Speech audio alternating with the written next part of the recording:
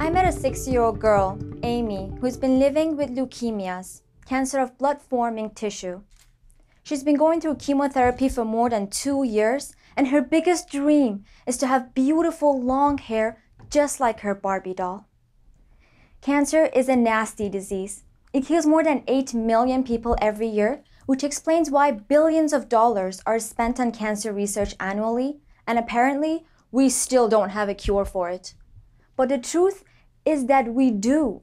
There are many drugs discovered that can successfully kill cancer cells. But the problem is that most of them are not selective, which means that they can kill healthy cells as well as cancer cells, and therefore lead to unwanted side effects, including the hair loss.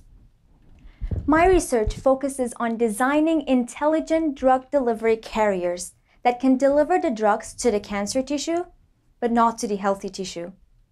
You can think of it as a nano-sized pizza delivery man that is carrying the pizza, or in this case the drugs, around the body in blood circulation, but only delivers it to the right address, the tumor site.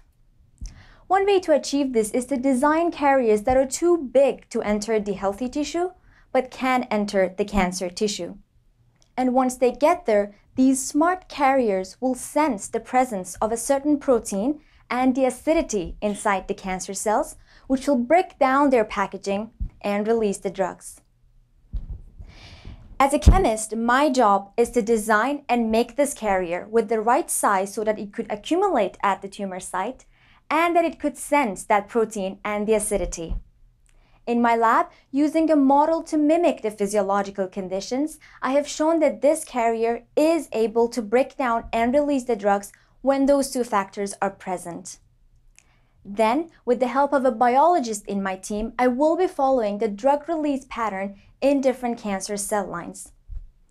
Of course, in real life, there are still many challenges that need to be overcome before these intelligent carriers can be used in humans to treat cancer.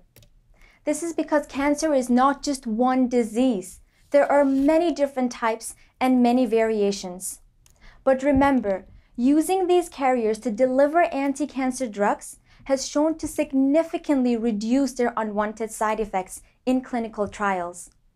And this is why, using these kind of carriers like the one I am designing, Amy's dream of having beautiful long hair might actually come true. Thank you.